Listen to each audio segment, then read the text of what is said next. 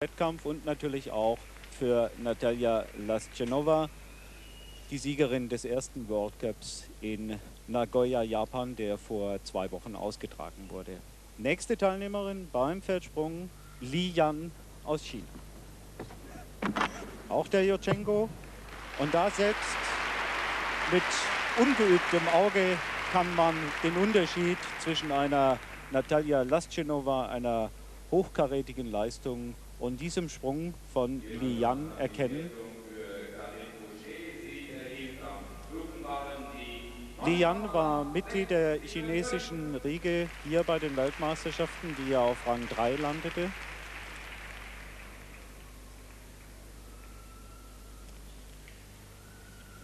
Standprobleme zusätzlich.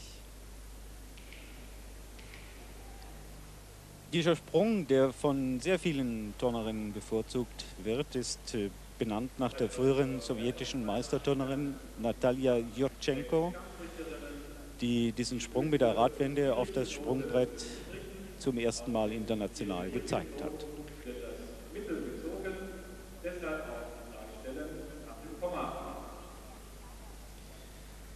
Sie muss ein bisschen warten auf ihre Wertung. 6 Kampfrichterinnen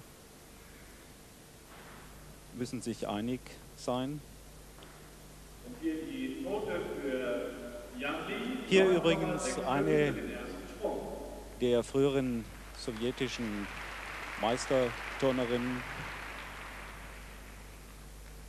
Hilf mir, Karl-Heinz, jetzt ist mir der Name entfallen. Die Olympiasiegerin war. Kommt gleich drauf.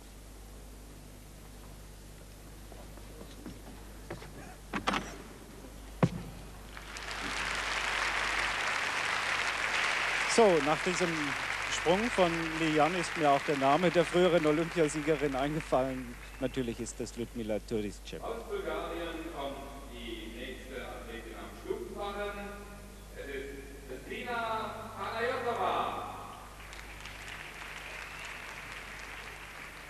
Da haben wir sie nochmal im Bild.